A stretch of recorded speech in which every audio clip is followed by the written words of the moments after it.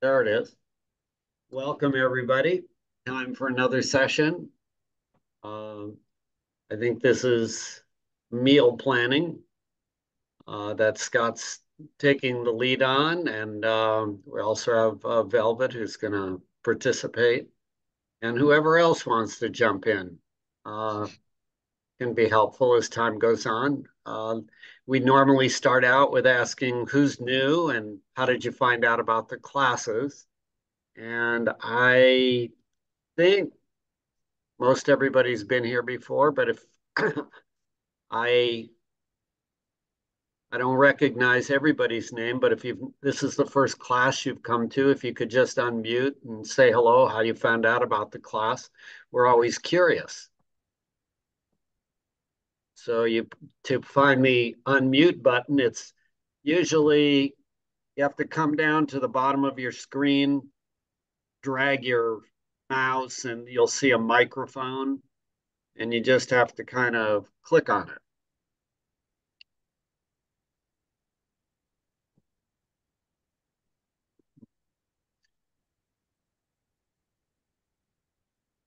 Looks like we have everybody back. While you're talking.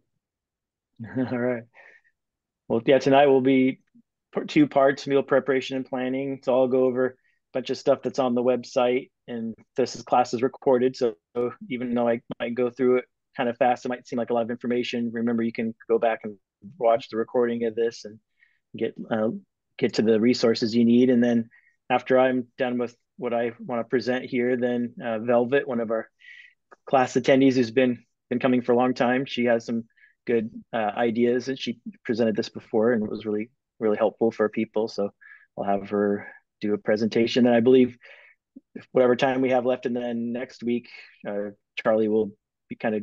I'm assuming you're going to go through the how you guys prepare stuff in the kitchen with Christine and all that, like you've done in the past. Yeah. Yeah, sounds good. And then we'll even have an open forum the week after that, so it'll be a good time for people to ask lots and lots of questions, chime in.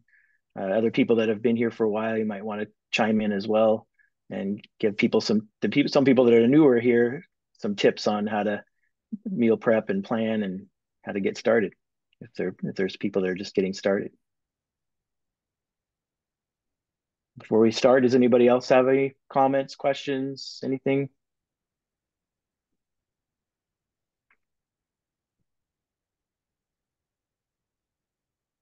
Guess we have Uh, our quorum. yeah, we have a quorum and we don't have any hands up that I see. Um, so no one has any questions, any thoughts, anything they're curious about before we get started? Just All right. either raise your hand or just unmute and say hello. I have a quick question. Sure. Can you tell me anything about vertigo? Is it, do you know anything about that? I could tell you it can be a complicated topic for sure. Uh, there's vertigo is oftentimes associated with a spinning sensation as opposed to just a lightheadedness. Lightheadedness can occur from a number of things like dehydration and stuff, but true vertigo, you usually have movement involved. It usually involves your inner ear. I suspect it could be some brain related issue as opposed to an inner ear issue. Um, but um, it's one of those topics that I would take up with an ear, nose, and throat specialist. There's nothing that I could say, hey, here's a quick fix. Now, there are some very benign conditions associated with vertigo. It's called benign positional vertigo.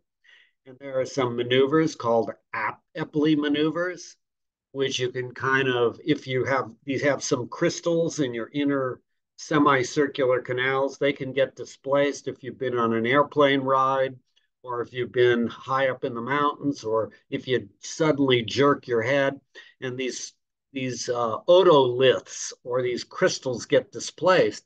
you can put them back into place. You can actually do it yourself if you know how to do it, or you can get coached by sometimes a primary care provider will help you do the Epley maneuvers. Um, and then there are some more serious causes, but that's a benign one, which I've seen a number of times, which has helped clear people's vertigo. The main problem with doing it on your own is that you tend to be nauseated. You have to tilt your head way back on a table, and then you come back up, and it can cause you some significant nausea and discomfort. So you need someone who's around to help coach you for the first time you learn how to do these maneuvers. If you want, you can send me an email. I'll talk to you on the phone about it more. No, 3 years ago, I had vertigo, and I went down to Bozeman to a vertigo specialist, and they did 16 different things on me. And they said one thing could be is that you're taking in too much salt. And I Mhm. thought, well, I don't have salt in my diet because I've taken all the salt out. And she says, well, is there salt in any, do you buy any canned foods? Oh, well, yes. So I started to pressure cook my beans, and then all my vertigo went away. So Huh. I don't know if it was just the salt. I don't know. But I did try the Epley maneuver, and that didn't work for me. Um, you know, it just went away. All right. Well, um, if the salt maneuver worked, great. It helps you in other things also, not just if, Oh, I know, I know. I don't you want those. know, I want to keep those endothelial cells strong. yeah, salt can be quite inflammatory, so you want to try to avoid uh, a significant amount of that. Right. Okay, Trouty. I had vertigo about a year ago, and mine was caused by medication. So the medication was taken off, but mine was not spinning. Mine was like the window goes up and down, Mhm. weird, but it made me nauseous too. I could hardly walk with it. And at first they thought it was some nerve thing, and it turned out it wasn't. As soon as they'd taken off the medication, it stopped. It was caused by medication. Yeah, the wonders of modern medicine. The side effects can be problematic for sure. Yeah. Okay, Scott, Yeah. carry Let me, on. okay, let me share my screen.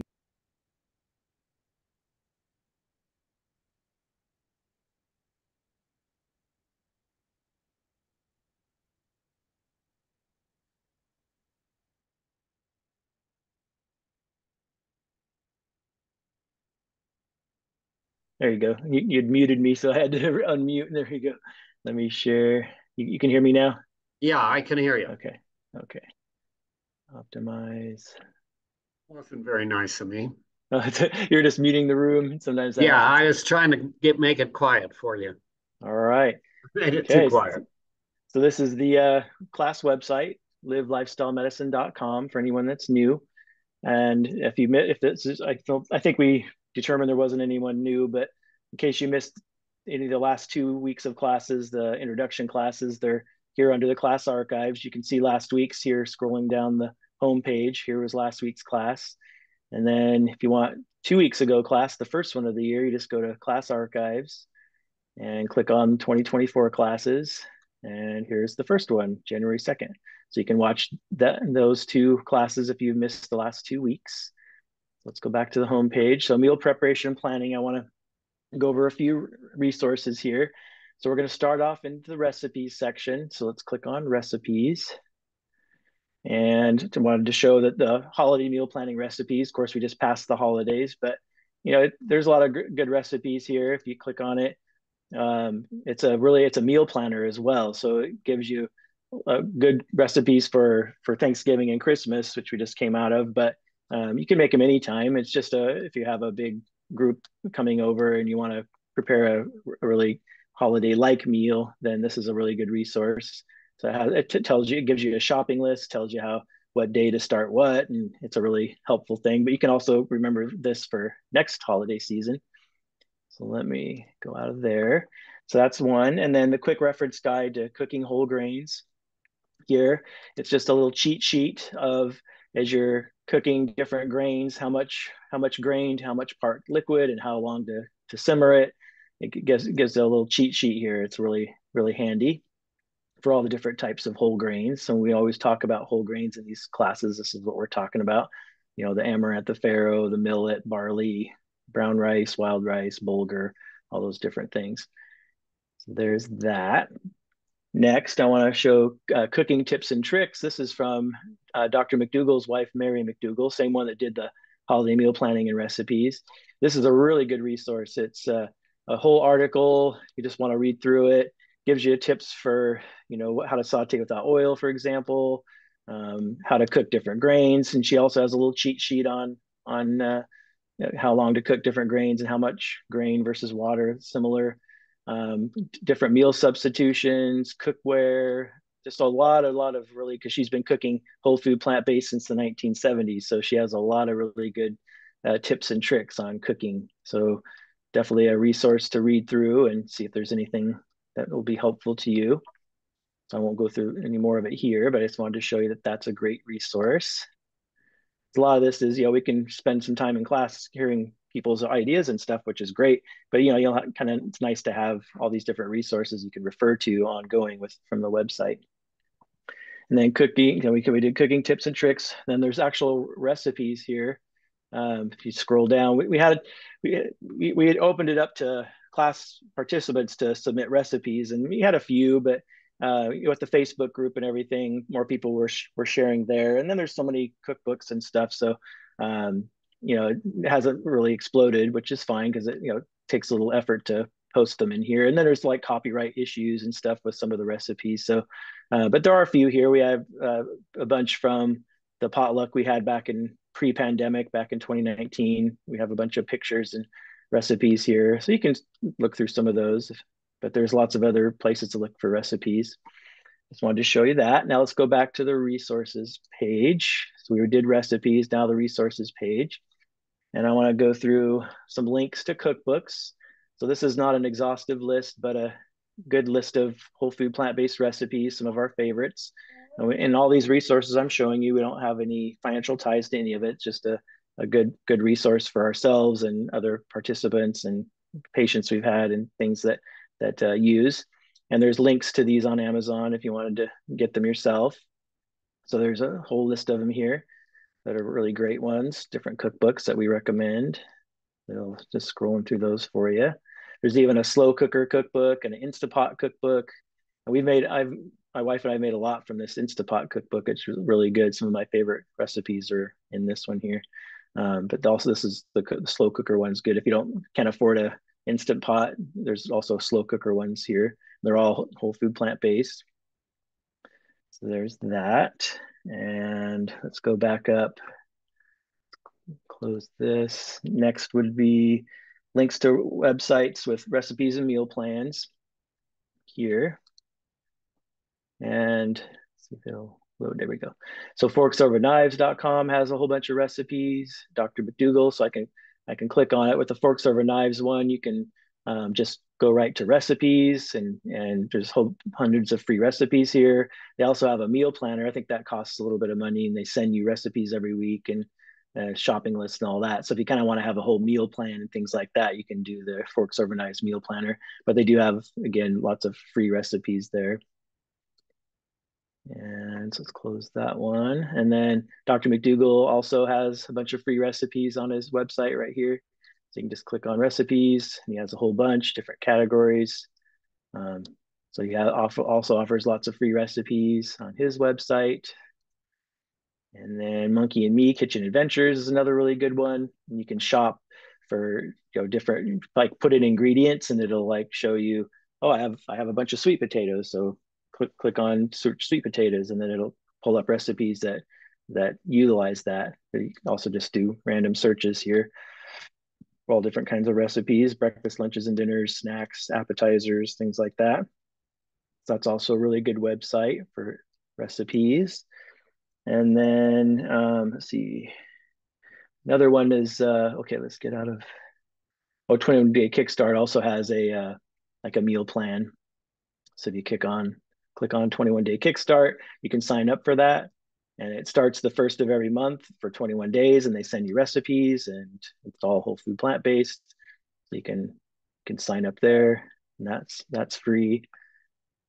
And that's through the Physicians Committee for Responsible Medicine. Let's go out here and go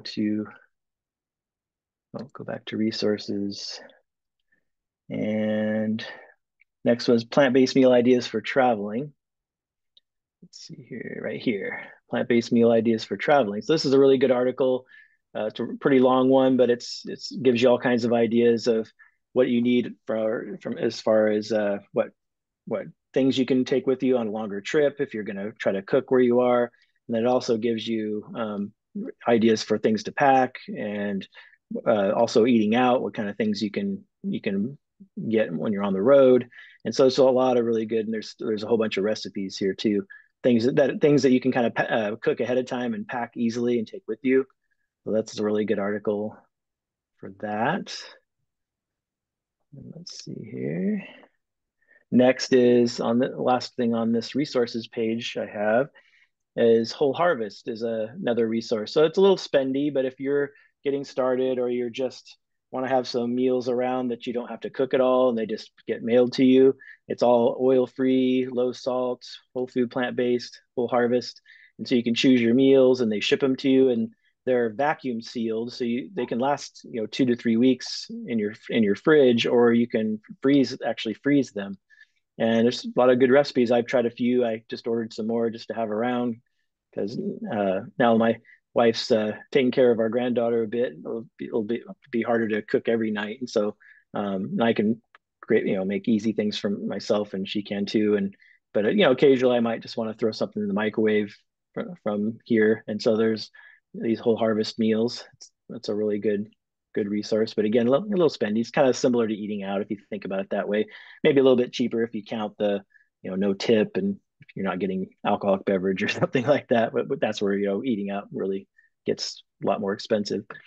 So there's that. And then now I want to go to handouts from classes. So we're still on the resources page, but a subcategory here, handouts from classes. Let's click on that. And I got food substitution chart I wanted to show you guys right here. And so it just kind of gives you, what things you can use as a meat alternative and egg substitutes, dairy alternatives. This is from PCRM. It's just a nice little handout you can read through, and it's when you're cooking different things, some of your favorite recipes, if you're just trying to substitute out the animal product and in a healthier alternative. This is a nice little resource here. And then I want to show you meal building basics right here. And this is a really simple form. So this is what I give out when I have a brand new patient a lot of times. And this is a handout that if somebody would have given me when I first started eating this way, guys, most of you were at my introduction class, but when I first started out, I was doing this on my own. My wife wasn't interested at all. And this has been 11 years ago now. And so I bought cookbooks and stuff, and I wasn't very knowledgeable on cooking or in the kitchen. So I really kind of struggled a bit. And so if somebody would have given me a handout like this at that time, this would have been really helpful, because you don't even, with this handout, you don't even have to really cook. There's no recipe to follow. It's just an idea of how to build a meal, kind of meal building basics. And this first page just kind of gives you the philosophy. Start with the starch, add vegetables, and you can read through it. It talks about sauteing without oil here. It gives you the process of doing that. You can also watch it on YouTube. A lot of people sauteing, water saute, vegetable broth, vegetable stock. So it gives you the process of how to saute without using oil. And then on this side, it's just examples of breakfast, lunches, and dinners with just kind of that theme. Start with the starch, add vegetables. And so you got Mexican theme, Italian theme, Asian theme, Northern European, Ireland theme. So you can kind of guess what your starch is in each of these, right? Mexican would be beans and rice. Italian would be pasta, go whole wheat pasta. Asian would be brown rice, noodles. and the Northern European Ireland would be potato, right? So those are your starches, and then you just build and add on to that. You can kind of make bowls and things like that. So it's a really, like I said, I would have just done this probably when I first started out, because it would have been really easy just to kind of think of it this way. So so those of you that are new and want something really simple, that's a good resource for you, the Meal Building Basics. And then next, I want to show you no oil salad dressing area. Let's see here. I got a handout here, no oil salad dressings. Again, we're still under handouts from class, and no oil salad dressings. And disclaimer, there's like 34 recipes here, I think, for salad dressings. Actually, there are 2 that have oil in them, and they're two different Asian dressings. So you could omit it there, or just avoid those 2 if you're trying to lose weight and avoid the oil. But all the other ones are oil free. So it's a PDF file you can download or just print off or whatever. And just lots of great salad dressing recipes you have access to here. So I know that's always a big issue. And then last thing I want to show you, a little bit more involved handout, is called the Meal Planning Ideas handout right here. So you click on that. Let me go ahead and download it so it looks bigger. Everybody with me okay? We're doing okay? Yeah. Okay. Good pace. Here. Okay, good. I know it's a lot there, but like I said earlier, this is being recorded, so you can go back and watch it again. And so this Meal Planning Ideas is just to go down to the bottom, just to show you I have the resources here. Some of the books that I showed and recipe websites I showed you at the beginning here are listed here. So let's start with the resources. So Plant Powered Families Cookbook by Drina Burton, the Forks Over Knives Cookbook here, the China Study All-Star Collection by Leanne Campbell, the Monkey and Me Kitchen Adventures website. This is another one, minimalistbaker.com, recipes/vegan. So those are the resources I have for all of the recipes that I kind of reference here. But let's go back to the top just to kind of run through and give you an idea. So for breakfast, I know for me, I was for 10 years, I was just doing regular rolled oats, Quaker oats. I get them at Costco, and I was doing that. But in the last year or so, Charlie got me onto oat groats, and so I really love those now. So I'm doing oat groats every day now, which is I just take oat groats. I get them for 69 cents a pound at Winco, and I I cook them in my Instapot. So it's but actually I eat a lot. So it's 3 cups in my Instapot dry, and then I put in 4.5 cups of water. And then it cooks for 40 minutes in my Instapot, and then it slow releases for 30 minutes. And that's my groats for the entire week. And I did it every day for breakfast. So I put in like a tablespoon of flax meal. I put on cinnamon, I put on blueberries, a little bit of cocoa powder, often a handful of nuts, and then my oat milk on that. And usually at work, I just kind of eat on it all morning because between patients, I just take a few bites and then go, and it really satisfies me throughout the whole morning. When I'm on my days off, I just, eat the whole bowl at once, and I'm usually good for, sometimes I still eat a small lunch and a smaller dinner, but that really fills me up for quite a while. But that's a really good idea for breakfast. I'm more of a savory person, a sweet person for breakfast. I know it'd be better to do like beans and other grains and maybe some leafy greens and things like that. I just haven't ever, done that for myself. I just really, I guess, because I was always eating like sweet cereal and garbage when I was growing up. I always like Captain Crunch and stuff like that. So I kind of had that sweet. I guess I just grew up wanting the sweet for breakfast, and so that's kind of fulfills that for me. But it's, of course, the sweet now is just fruit, and I actually put a few raisins in there too. So the blueberries, the raisins, that's what gives me the sweet, and then the rest is just the groats and stuff. And then so here's just an example of, besides oatmeal, you could also do other cooked grains like bulgur, farro, brown rice, barley. Add dried fruit, the nuts, the flax meal, like I was mentioning, cinnamon, cocoa powder, other fresh fruit, strawberries, bananas, and then the unsweetened nut milks to moisten it. So that's just one idea. Of course, there's also, you can do tofu scrambles and things, and I'm sure other people will talk about some of their other favorite breakfast recipes. But in this cookbook, Plant Powered Families, there's an almond zen granola recipe you can make. Also just frozen fruit and green smoothies is a good way to get some servings of fruits and vegetables in. So you could do that. Those are just some breakfast ideas. One of my favorites for lunch is usually just dinner leftovers, but you can also do things like sandwiches using hummus instead of mayonnaise, just lettuce, tomato, cucumber, avocado, put it on like a Dave's Killer Bread, a really good whole grain bread. There's a good recipe in Plant Powered Families cookbook for a chickpea salad sandwich. I know, I believe Velvet's shared that she's done that one for traveling and stuff too. She likes the chickpea salad sandwich.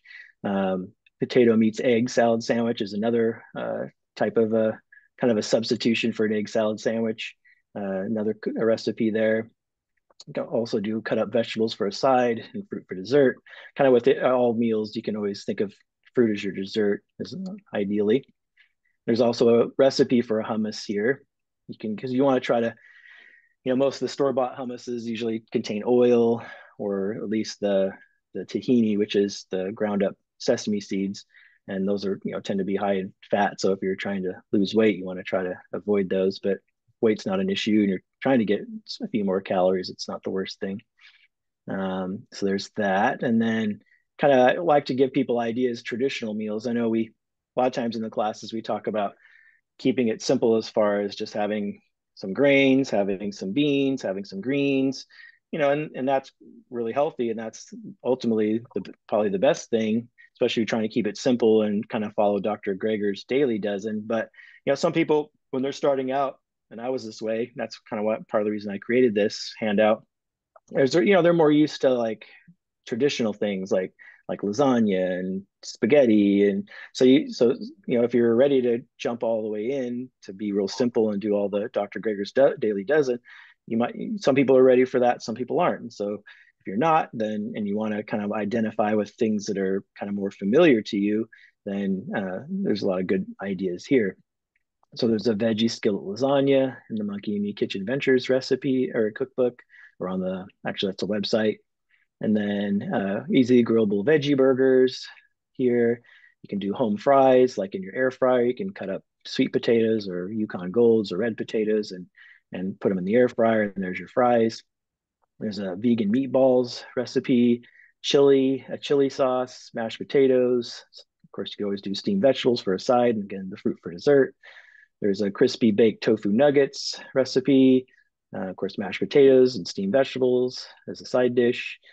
Vegan skillet chicken and dumplings, which a lot of people kind of have that comfort food chicken and dumplings kind of thing, but of course it's a vegan version of it. Soups are always really good, especially in the wintertime.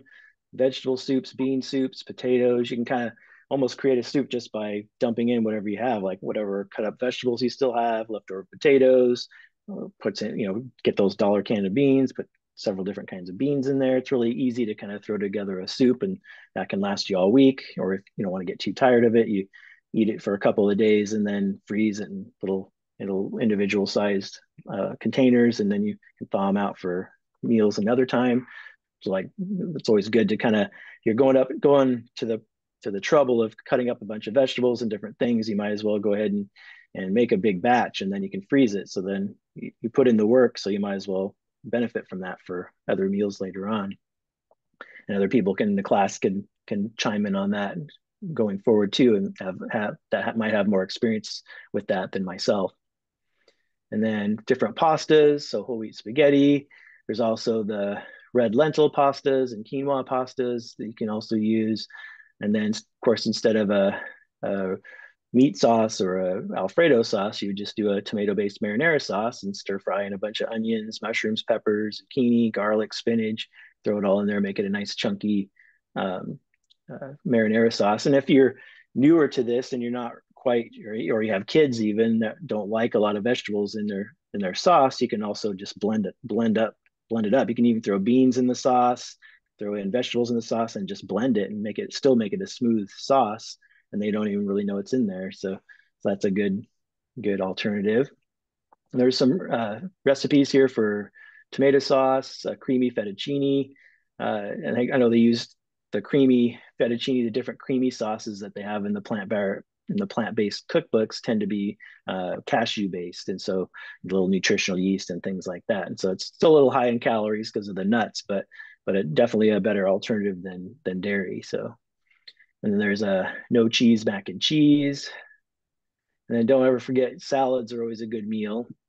But the thing I always like to talk about when you can read through this, I won't read through it here now, but having salad as a meal, you want to make sure you add lots of starches to it, because if you just do non-starchy vegetables, then it's you might be full eating a giant salad initially, but an hour or two later you're going to be hungry, because everything in that non-starchy vegetable salad is going to be under 100 calories per pound. And so when I make a salad, it's usually in a big mixing bowl. People laugh because it's so low in calories. And so you want to make sure to make it more satisfying and make it last longer, you want to put in starchy vegetables which would be like cooked grains, beans, nuts, seeds, baby red potatoes, or those fingerling potatoes, avocado. And so think of those, starchy vegetables as well. And you want to put lots of those in there too, because that'll fill you up more. You'll actually feel more satisfied with that, and not feel like, because if you eat this big salad, no starch, then like an hour or two later, people tend to crave things like meat and cheese and the bad stuff. So you want to get those starches in there. Of course, fruit for dessert. And then a potato as a meal kind of goes back to that meal building basics I was talking about earlier. Having your starch as your base, and then you add vegetables to that. So this is a good reminder of that. Potato as a meal. And then of course stir fries. So pretty much you might be thinking a lot of ethnic foods. So Asian stir fries and Mexican food. So talk about especially my patients that either really like Mexican food or people, it's my Spanish speaking, or people from Latin American countries. I tell them the three sisters of Latin American eating. So beans, corn, and squash. And so those are the three sisters: beans, corn, and squash. And so those are, again, all starches. So get those starches in there and add vegetables to that, whether you're making a taco or a burrito bowl or whatever you want to make there. And then, and some other ideas. Just the last thing I had here was, besides some other recipes, bean casserole is, and the quinoa tacos are really good. We make those all the time. So it's basically you Instapot quinoa, and then you put it after it's cooked, you put it on a baking sheet and put in all these Mexican spices. Then you bake it in the oven, and then it's almost like the consistency of hamburger after you've baked it in the oven.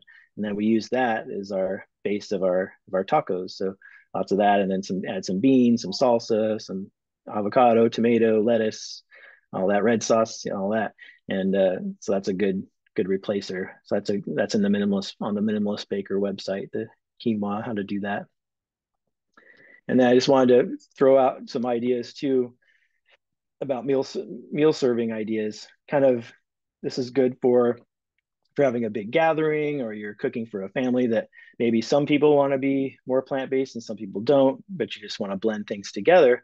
It dirties up a few more dishes, but this really works well where you do kind of a theme. You do like a potato bar, or a pasta bar, or a salad bar, or a burrito bowl bar. So you have all the different ingredients. And so you have, for the people that are plant-based, you have maybe the quinoa, like almost like ground beef I was just talking about, or beans, and you have your starches and stuff there. And then you can build your own. So you have all your own ingredients, and you put it onto whether it's your pasta, your potatoes, your salad, your burrito bowl. But then people that don't want to eat that way, you could still have some browned up hamburgers, some chicken, cheese. They can have regular sour cream if they want, whereas you can make a tofu sour cream. That's really good. I know that's a recipe in the Forks Over Knives cookbook. Super simple. You just take two of those. The batch that we make is you take two of those firm tofu boxes. They're on the shelf there. We get ours at Market of Choice. They're in the little blue rectangles. You put two of those into your blender. It's 2 tablespoons of red wine vinegar and 2 tablespoons of lemon juice. And then you just blend that, and it has the consistency of sour cream, and you chill it in in the refrigerator for about an hour, and that's what you use for your sour cream. And yeah, of course, it doesn't taste quite like sour cream initially, but once you've used it 5, 6, 7, 8 times, it's cool. It's cool. It has the same consistency as sour cream. So that's what I put on like anything that I would have put sour cream on before. You know, on my tacos and burritos, and yeah, sometimes I'll even put a little bit along with my balsamic vinegar, and it makes a good salad dressing for me. And I'll put that together, and so that works really well. But so it works really well to have these kind of buffets of ingredients, and so then everyone can be included, and so everyone kind of builds their own bowl or their own plate. And you know, some people that aren't plant-based, they can kind of just put their normal things on, and there's all kinds of plant-based ingredients that you can throw on yours to build your own plate or your own bowl. So that's all I had there, and hope that's helpful, all the different resources. Does anybody have any questions about any of the resources I went over? I'll stop sharing my screen here. You can go back and watch the recording if I went too fast through that, hopefully not too fast. I did have a question about, I really like that, the plant, or what is the Plant-powered families? No, when you check off how many servings of beans and Dr. Greger's daily right, dozen. thank you. But I know like on there it says like a serving of greens is either a cup of raw, like spinach or kale, or half a cup of cooked. And I know that when I cook spinach, it just like goes down to like nothing. And I just wondered, do I get as much nutrition out of that as I'm getting if I didn't cook it? Yeah, I mean, cooked is what Dr. Greger always says is eat it however you're going to eat the most of it. So yeah, you're right. When you put spinach in your sauce or something, it cooks down to almost nothing. But you know, think of it as, okay, so I'm putting in, you know, 3 cups or 4 cups of spinach when it's raw. If that would be like, you know, 4 servings or whatever. But you know, it depends on how much of you're eating at one time. But just put in as much as you can, you know, that you want to make it taste good and be the right, you know, consistency and the right flavor. You know, you don't want to change the taste of it too much. But I guess I wouldn't worry about it too much. But you know, consume it however it's going to be the most that you're going to get the most of it in. But there's not, you know, some of people say, well, we should probably try to go 50-50 raw versus cooked. But I think a lot of the science on that is, you know, Dr. Greger does have videos on what's the healthiest way to prepare different vegetables and things. You know, what do we lose some of the nutrients? And, you know, there is some differences in nutrient loss when we cook things certain ways. So you can kind of peruse those videos on nutritionfacts.org. But I think what kind of comes down to is if we're, you know, it's small differences. And so I guess I would just go with, you know, if you're eating mostly all whole plant foods, it's gonna be a win-win right there. Whereas if somebody's still eating, you know, bacon double cheeseburgers and trying to eat more whole plant foods, then I don't worry so much for them to, you know, what's the healthiest way to prepare something when they're still eating foods that are bad for them. So it's like if you're already completely plant-based, then we can kind of split hairs and, hey, what's the best way to cook different things, and that has some validity. Another question I If have you're is, confused, if you're confused about how much to use, I think that was part of your question. Do you go by the raw 1 cup, or do you go by what it cooks down to? I would go by the raw 1 cup full, okay, like a handful of the raw, and whatever it cooks down to, consider that a serving. okay, great. Yeah, good. Thanks, I Joe. I had another question about in some of those cookbooks I got the one How Not to Die cookbook, and it uses that white miso paste in there, and I bought some of that, and it has so much sodium in it, and I just wonder, I mean, it's kind of like getting a can of soup, and so like if you used it in like a big pot of soup, maybe it, you know, it would be like I think a tablespoon has like 800 milligrams or something, and I just wondered if that's something that you try to avoid, or if there's a kind that doesn't have as much sodium, or it's really puts Greger actually addresses that in his new book, How Not to Age. He might do it in other places, but he's found that the sodium in miso doesn't seem to have the same effect. okay. either because of the fermentation and the other phytonutrients. I can't remember the exact issue. Scott, do you remember? But it's okay to eat the miso. Okay, thank you. And then I just wanted to report that I was able to get off my my cholesterol medication after only a month. My cholesterol lowered from 180 to 147, and my doctor said, okay, if you're on a plant-based diet, you can stop taking the statin, but get it checked again in 2 months. And so I just thought that was pretty cool, because I've been taking it probably for 25 years or something. And yeah. Wow, great. Yeah. Awesome. So anyway, thanks for sharing that. Yeah, it's great. There is a question in the chat room, which I want to address quickly. Vera asked it, and it's about thyroid. She said that she has a low TSH and a little high free T4, and she's got some thyroid peroxidase antibodies.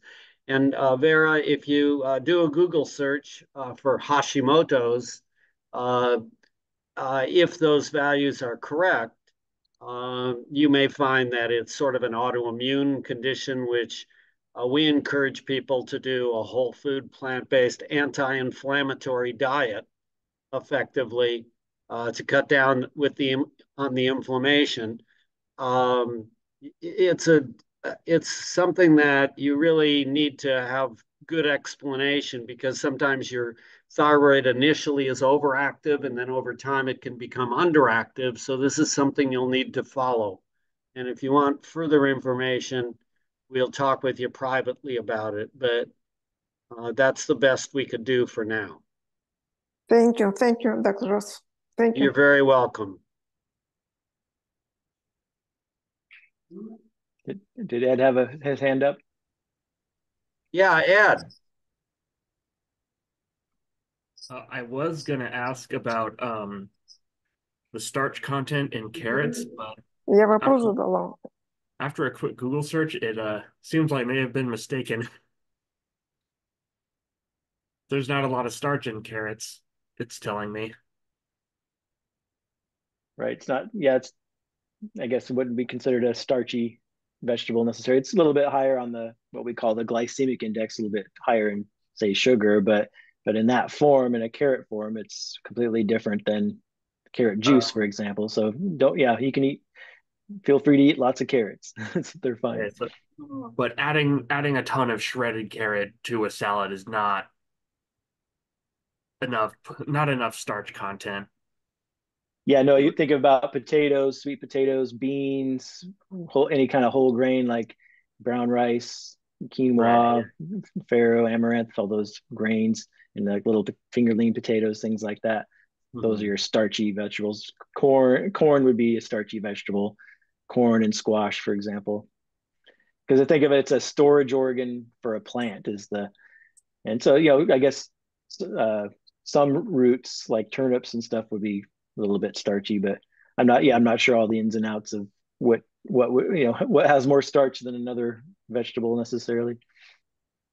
Okay, thank you. It's a good thought process. Yeah. Who else has a question? Otherwise, we'll go right to Velvet. If anyone has any other questions about her. There are just 3 things. Let's see the chat. I would just want to make sure that we got everybody. Yeah, it looks like we got everybody here. And there's a hand there, Yolanda and Tom. And then we'll get to Velvet pretty soon. I was just wondering if you have a good, reliable source for information on anti-inflammatory diets and foods. Yeah, it's right here, livelifestylemedicine.com. Yeah, so okay. Yeah, is there something on the website that has specifically addresses that?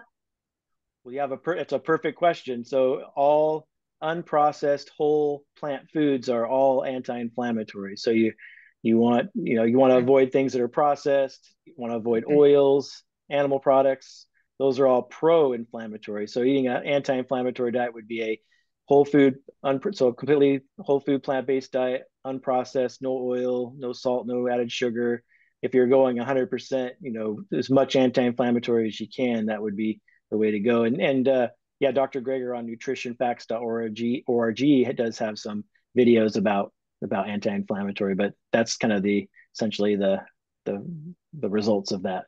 Just following these classes, eating a whole food plant-based diet, that's your most anti-inflammatory. Thank you. And if you want 2 other additional backups, it's the Physician Committee for Responsible Medicine, pcrm.org, and it's drmcdougall.com.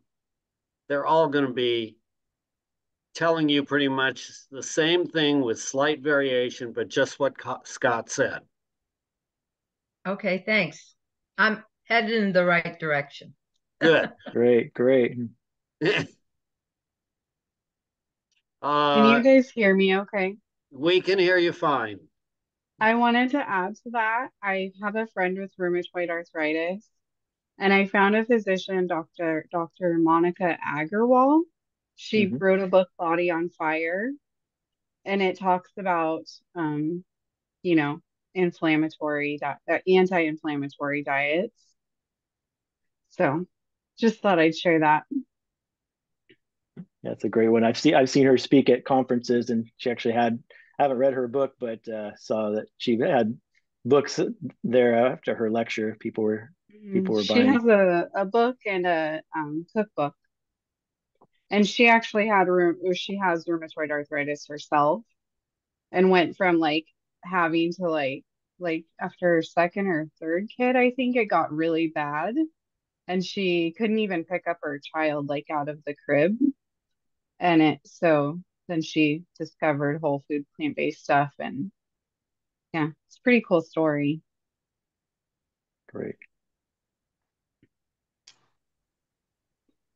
Anyways, if you guys are ready for me. Go for it, Velvet. Okay, I'm going to share my screen.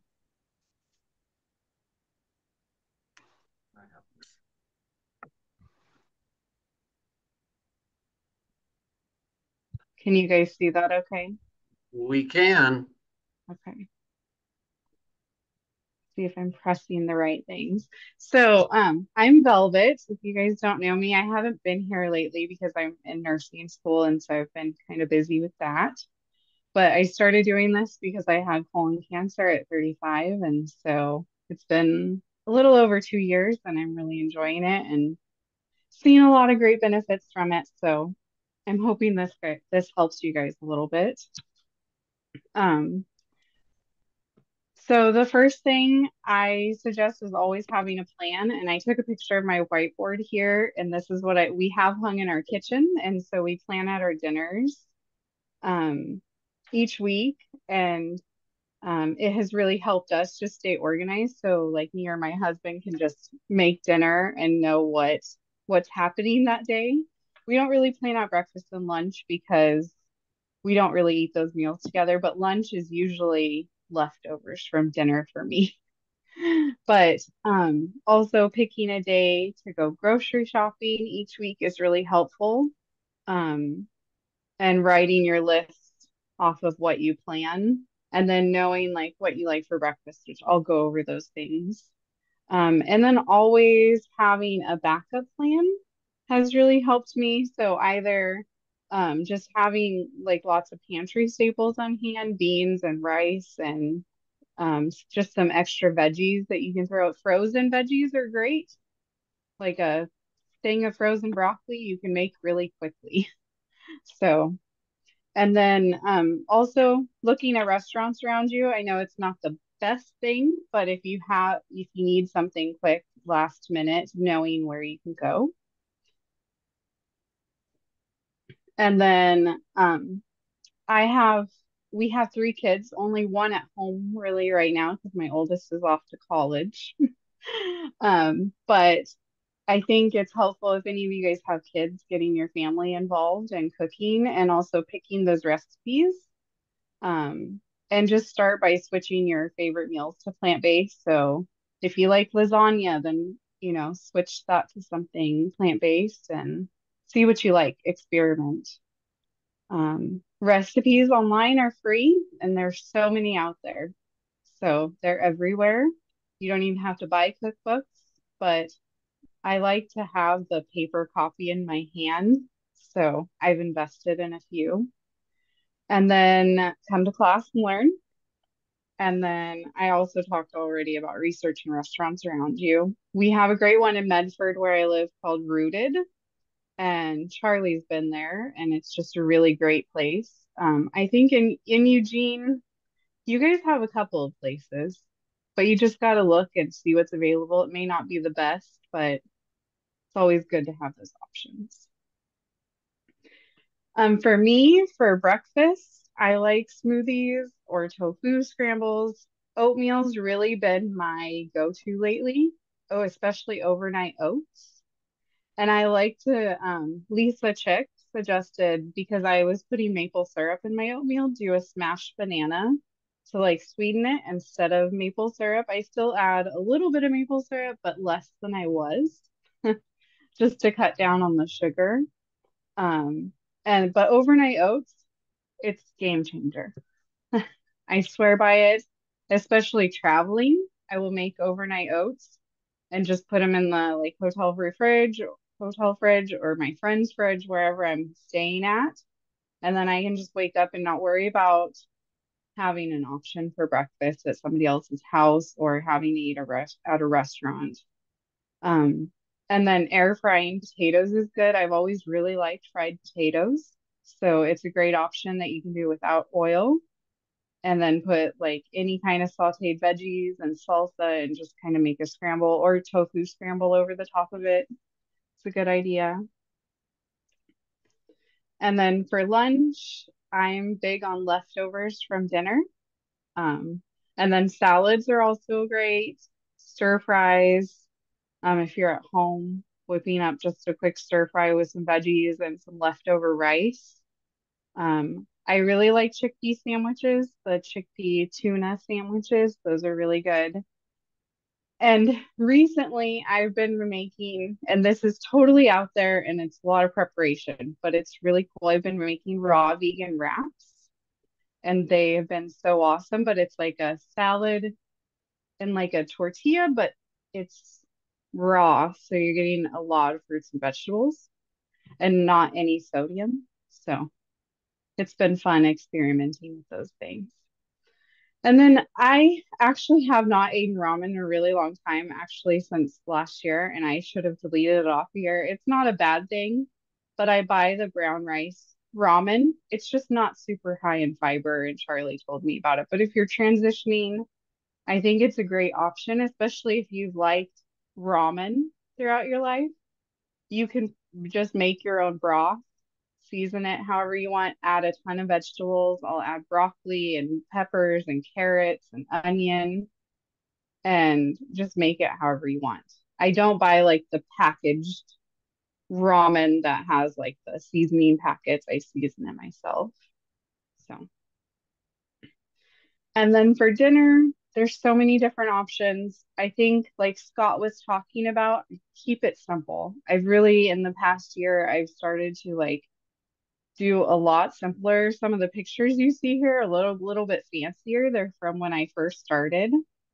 And I've definitely simplified it a lot into like just stir fries, curry, spaghetti, baked potatoes with veggies like you see there, and tacos and like taco bowls. Bowls are your best friend. So starting with rice or quinoa or whatever grain you like, and then just making beans and some veggies and salsa, whatever else you want to put on there is a great idea. And then I always love keeping bananas in my freezer, and red tag bananas is something I found that's cheaper. And we have them here in Medford at Food for Less. So if you guys have a Sherm's anywhere near you, they typically will mark down the bananas if they're starting to turn brown. Because when you go to the grocery store, you usually see yellow or green bananas. They don't sell the brown ones because they just throw them out, or I don't know what else they do with them, but usually I think they're throwing them out or donating them to farms for animals or whatever. But when they're turning a little brown, they're still good. And so I just peel them and put them on a cookie sheet like this and throw them in the freezer. And then I will just break them apart the next day and put them in freezer bags, and they don't stick to each other after that. And I use them for smoothies. Nice cream. If you guys don't know what nice cream is, it's like ice cream, but just made out of bananas. You can have strawberries, blueberries, make it whatever flavor you want. It's a really great idea for kids if they want dessert. My son loves it. So it's good to have bananas on hand. Quick smoothie. And then prepare in bulk. So I like to make, when I make rice, I make 3 cups of rice because we have a lot of people in this house and it's a go-to thing. They'll just pull rice out of the fridge and throw stuff on top of it. And then like if I'm doing baked potatoes, I'll make a few extra so I have them for lunch throughout the week to do with some other veggies. And then also if I buy like romaine lettuce or like a head of lettuce, I'll chop it and put it in a container in the fridge so that I can just grab it. And I don't have to worry about chopping it when I'm hungry, because when I'm come home from school and I'm starving, I need something quicker and I don't want to go grab for the unhealthy thing that might be around, which I don't have a lot of it in my house, but it does happen. I have children. And then buy in bulk. So like I've started buying like especially the seasonings I use all the time. I'll buy like the bigger containers of seasonings because I go through a lot of seasoning. And then rice, nuts, grains, beans in bulk, whatever you use a lot of, I would suggest. Rice, I've realized was a lot cheaper in bulk than buying the bags. And then when I make salad dressing, I'll make double the dressing so I have it throughout the week to use on whatever. And especially like my ranch that I make, I like to have it to like throw, if I make steamed broccoli or potato, I can just throw a little bit of my ranch on there. And leftovers, of course, are your best friend. Some people don't like them. I live on leftovers. And these are my favorite cookbooks. Scott talked about them, but the Plant You cookbook I think is my top favorite. I use it even more than 3 to 4 times a week. It's just wonderful. And earlier Scott mentioned blending your veggies to put like in a spaghetti sauce. She has I always say this word wrong. Bolognese. I think that's how you say it. It's like a spaghetti. My kids hate mushrooms, and I've realized if I use my Vitamix and just process the mushrooms down and throw them in the sauce, they don't even notice and they eat it. So it's a great idea to break them down if you don't like chunky spaghetti sauce. You can do it with all of them. I do spinach and mushrooms, peppers, the cherry tomatoes. I just blend them and then put them in the sauce and they eat it. And then Be a Plant-Based Woman Warrior, which is by Esseltyn's, I think Jane Esseltyn, and then Plantifully Lean. I really, really like her book. I use it just as much as the Plant You cookbook. She has a lot of great oil-free recipes that are really simple. And I like also that a lot of her recipes are like 2 or 3 servings. They're not huge. So sometimes I'll just make the recipes for myself to have for lunch for a few days or whatever during the week. And then The Inside Scoop by Nathan Maris. It's a whole nice cream book. And then Plant-Based Dips and Dressing by Melissa Raymondy. It's all oil-free plant-based dips and dressings. And I think that's all I have. Scott, how do I stop sharing? Oh, should be at the top. There we go. There you Stop go. sharing. Yeah, I couldn't find it. that's great. Velvet, does anyone have any questions for Velvet? One thing I wanted to comment on when she mentioned refrigerating extra potatoes when you cook them, there's a little trick to that it's actually better for you to do that because the starch that's in potatoes it becomes more of a resistant starch. So resistant starch acts in the body more like fiber. And so even though there's lots of fiber in potatoes, you actually get an even bigger kick of fiber by after you cook potatoes, you cool them down in the refrigerator, and then you can heat them up later in the microwave or whatever. And once that starch is cooled down in the refrigerator, it becomes more like fiber, this resistant starch. So it's an even healthier way to eat a starchy potato, is to refrigerate some leftovers. Nice. Eat them later. One Yeah. other thing about leftover baked potatoes, that Plans with Lean book, she takes her leftover baked potatoes, like after they've been sitting in the fridge 1 or 2 days, they get cold. You cut them up into wedges and make like JoJo's out of them in the oven. Oil free, you just put them in a bowl, season them, shake it up really good, and they make the best JoJo's. Like, so good. Nice.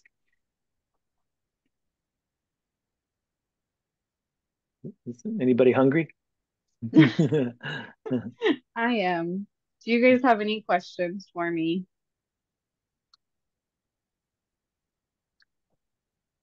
Well, I have another question about the freezing things, and I read somewhere that you could freeze like kale and spinach, and I just thought, really? Have you ever tried that, or anybody? I haven't. Okay. I eat it too fast to freeze it. Sometimes spinach, though, I feel like that might be a good idea because I have still a half bag and it's going bad. And Right, because they come in yeah. such big bags. Yeah, okay. Well, maybe I should just try it. It just doesn't sound like a very good idea, but anyway. Yeah. Thank you. And the other good option is to buy frozen vegetables and fruits and stuff too, because it's actually a lot of times even fresher because they flash freeze it at the farm, and then it gets shipped a ways. Whereas if you're buying fresh produce, sometimes it's been sitting around for a while. So what the nice part about buying already or frozen vegetables and fruits is, especially the vegetables, is they're already cut up for you, so you don't. It saves a step, so you can just throw that onto your saute pan, all the mixed, like a bag of mixed vegetables. If you're doing like a saute or something, and you can just throw it right on there, and it's really healthy that way, really fresh.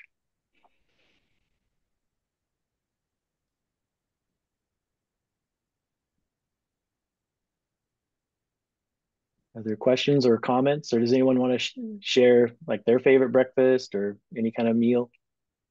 Feel free. I do have a question. Yeah. I would like to know if you have any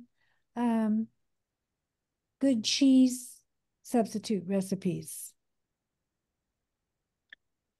I haven't made any myself. I mean, nutritional yeast is a good cheese substitute sprinkled on things, but I know some of the cookbooks have like cashew cheeses and things, but most of the cheese that, if you're going to buy an already made cheese, it's at the store, and they tend to be really expensive. But some of the best ones are made from cashews.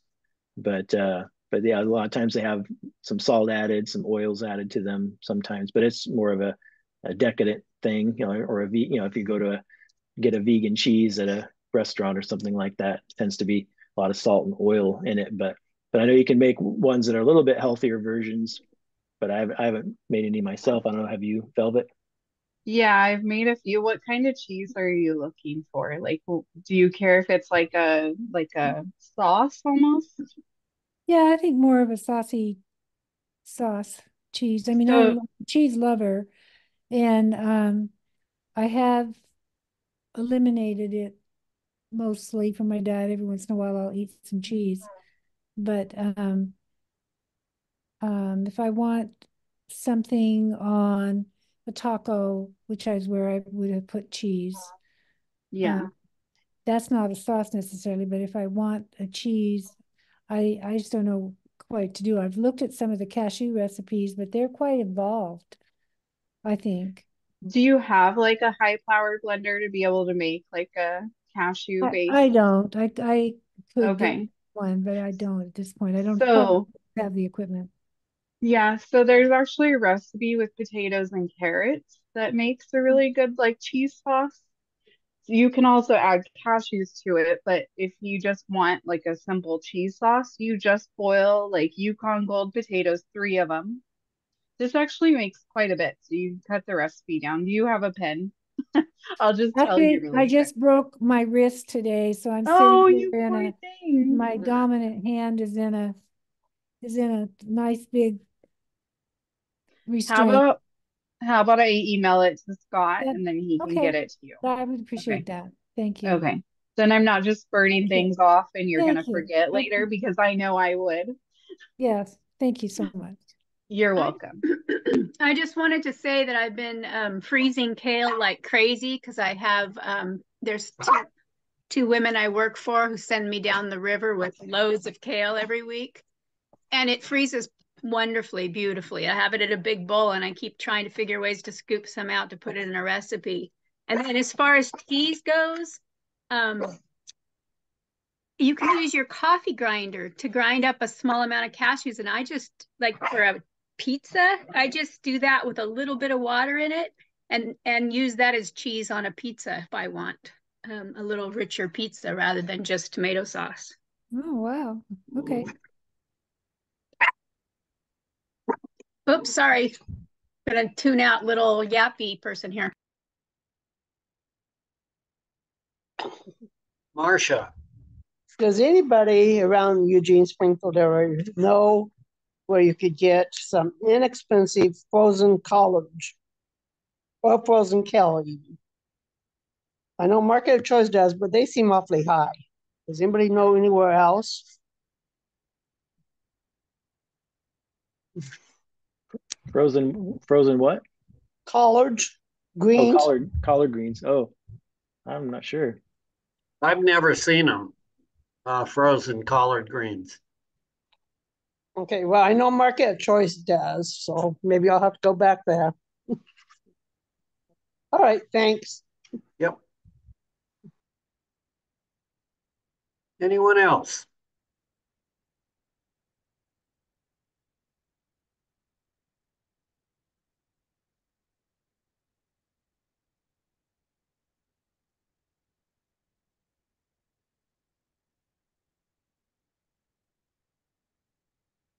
I have a question about peanut butter.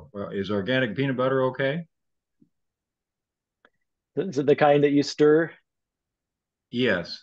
Yeah. So you want to just make sure you look at the label and make sure it just says peanuts is the only ingredient, other than a little bit of salt sometimes, because there are sometimes peanut butters that they add oil to, they add salt or sugar to, for example. And so it's always best to eat just the peanuts, especially if you're trying to lose weight. But if people that are not trying to lose weight, some peanut butter is totally fine because it's just ground up peanuts. It's just a little high in calories. The calorie density is really high, so you'll actually, if you eat a handful of peanuts in a day, especially if you're trying to lose weight, just a handful of peanuts a day would be okay. Where peanut butter could be a little bit of a slippery slope, because if you're eating a lot of it, it's already been mashed down, and so per bite it's a lot more calories than if you still are chewing the peanuts themselves, and some of the particles go down into your intestine and don't get every single calorie of it when you're eating the peanut whole, because some of it, small undigested particles, make it into your colon and things like that.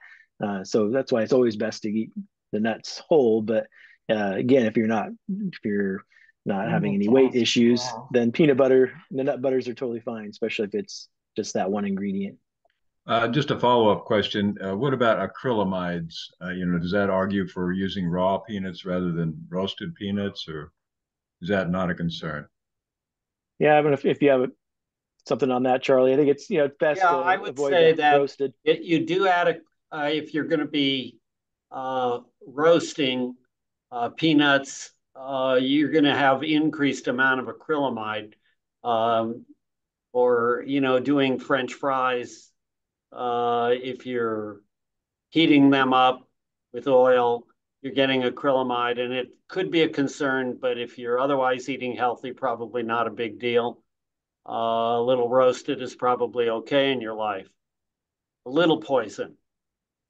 Okay. I know the amount is much smaller than if you're heating up an animal product to a high temperature. That's more of that's way, potentiates, it's much higher difference in the animal product at high temperature versus a plant.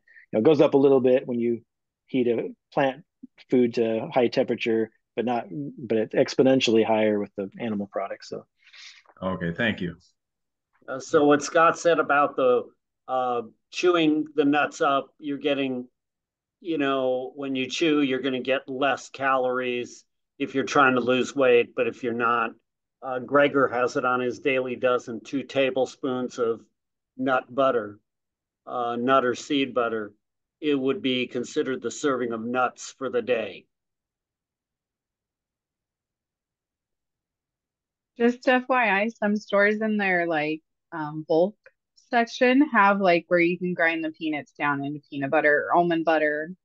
So you can just, instead of buying it in a jar where there's excess stuff added to it, you can grind them right there by yourself. And for those of you who don't like to stir your peanut butter, who like to do it with stirless, we were purchasing that for quite some time until we were confronted by Gregor with the fact that it's not a very healthy choice, because what allows it to become stirless, I can't remember exactly what it is. It's some fat, I guess. I don't know if it's actually saturated fat, but it's not healthy.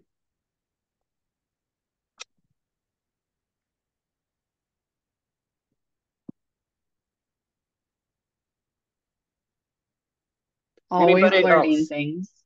Yeah, it's a continual issue, isn't it? Every time, Charlie, you teach me something new, and I'm like, what? No. Yeah, I know. Well, we have loved using stirless peanut butter. We didn't like to stir it up every time until just about the last, I don't know, 6 months maybe, where we, Gregor set us back on the journey to healthier peanut butter. If you're grinding them yourself at the store, yeah, you don't really have to stir those. Is that? You do if you just let it sit there. It'll get a. It never oil sits layer there a on long the top. time for us. My You kids, probably my eat it husband that uses. fast. Yeah, my right? husband uses it as oatmeal. My kids use it for Yeah, sandwiches or whatever. so you don't have that problem.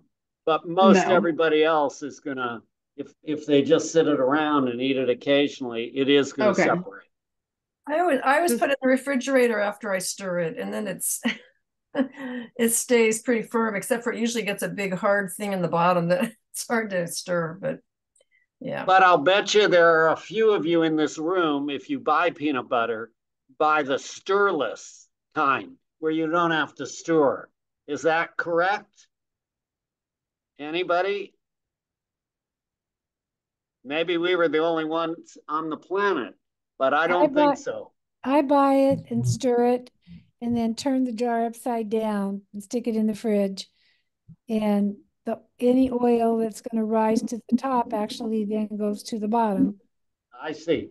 But So, that is a stirrable kind. Yeah, that's stirrable. I prefer Yeah, but they do sell stirless. Yeah. At a slightly higher cost, I believe. And of course, the worst peanut butters are like Jif and Skippy and all those because they add coconut oil and sugar and a bunch of other preservatives and stuff to it. So that's like the worst.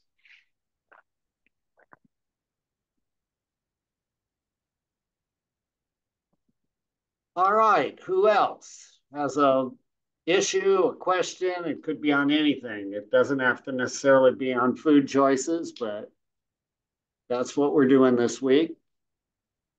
But whatever you have.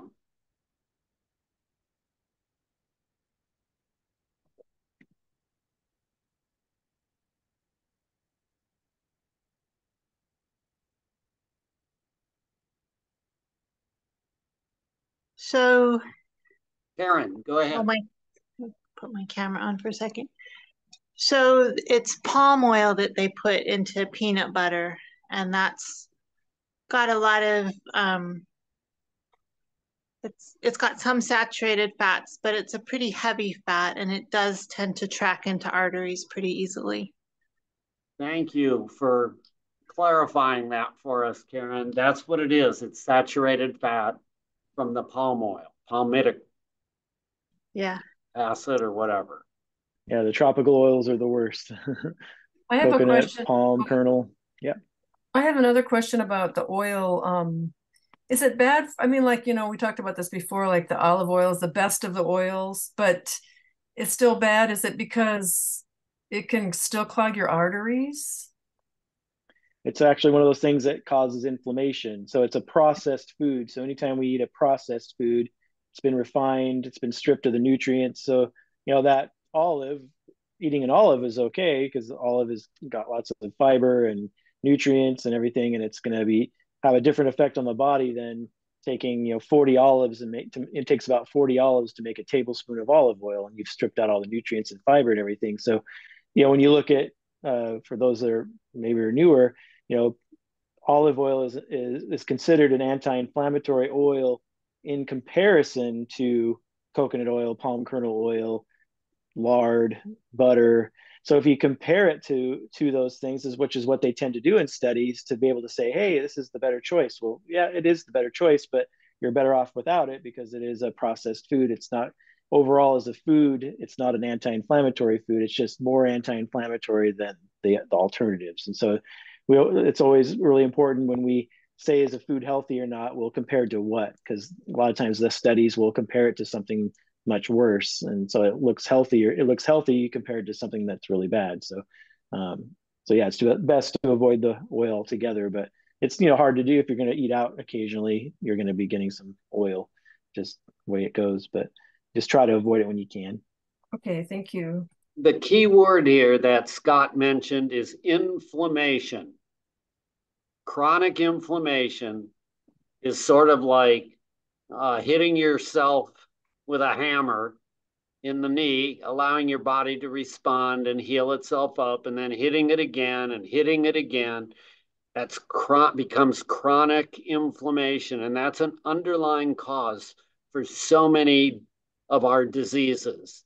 And so the more foods that you eat that cause inflammation, such as the oils, the processed oils, not the oils from the whole food, but the processed oils, the greater at risk you are of developing these diseases and the lesser life expectancy you will have.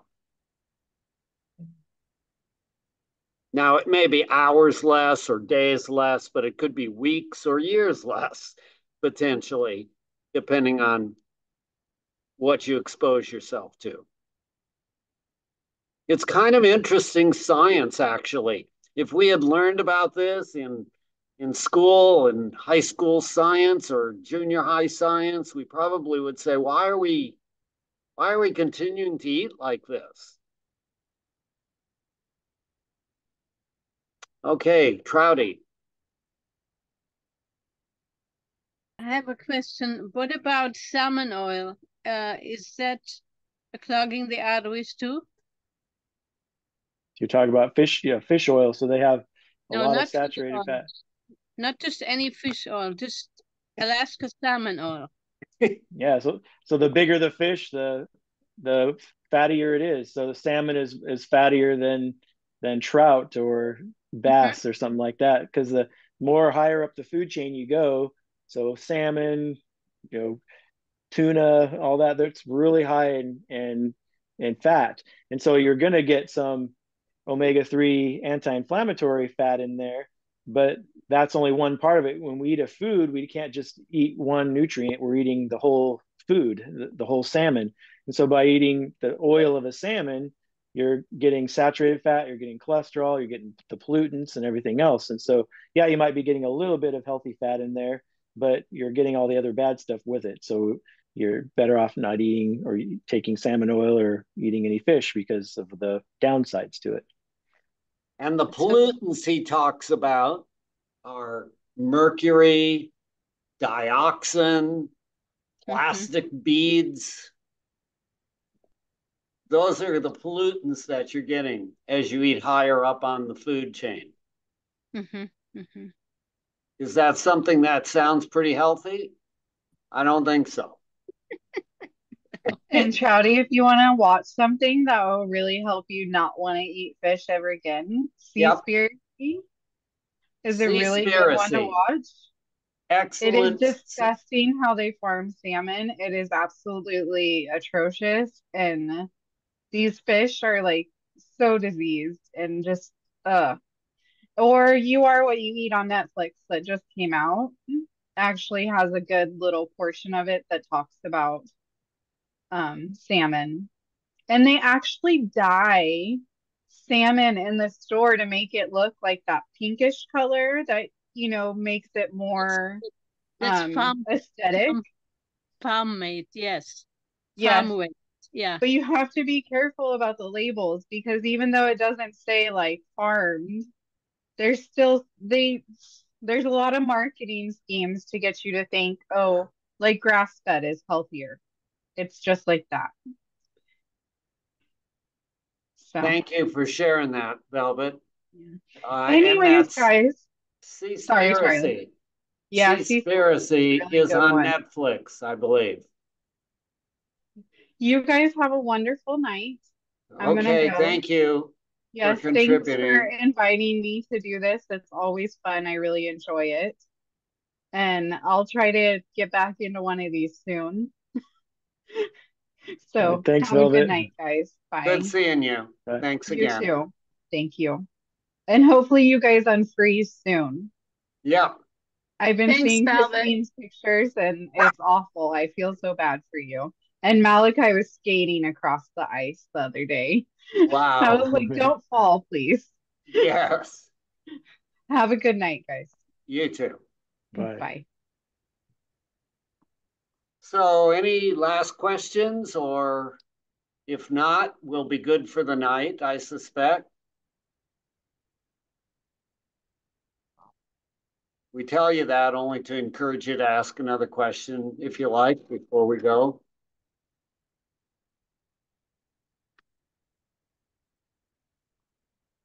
I'm looking around the room to see if there's anybody who is raising their hand.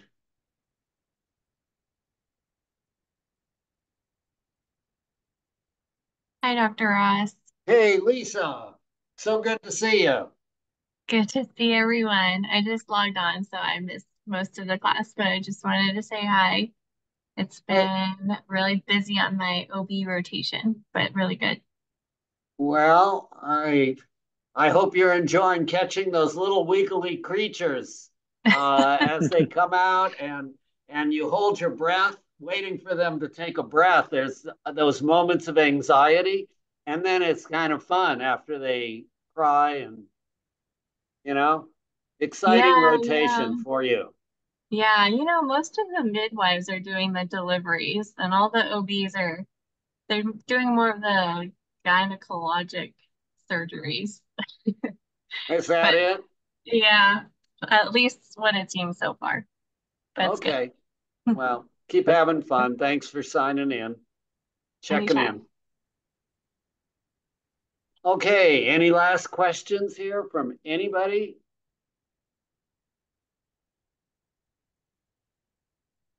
You got some great information from Scott and Velvet, and hopefully this will be, something that's simple for you. Just remember, you don't have to spend a bunch of money to get recipes. They're all free online. You all can get online because you made it on Zoom. So, you could search around for different recipes. And if you don't like to cook, you can make no-cook meals pretty much. We'll try to review that again next week briefly. And then next week, I'm going to go into a little bit, if you want a little more complex breakfast than your simple cereal and milk and fruit. We'll show you how you can make it a little more exotic. Some people feel it's overwhelming, but trust me, you don't have to incorporate everything that my wife and I incorporate into breakfast, but I think you'll be kind of surprised at how much food we actually eat and the variety. And we'll share some other tidbits with you next week about food preparation, and we'll try to simplify it toward the end for you as best as possible. This can be fun. Think of it that way. And it actually can be healthy for you. And, you know, this is a new journey for you. It's like you're going on a different vacation to a new foreign land, changing your diet. Can be fun. Scott, thank you so much. You're welcome. Anybody Yeah, else? thanks everybody. Yeah, thank you. Thank you so much. You're Very welcome. helpful. Thank you. Thank you. You're welcome. Till next week. See you next week.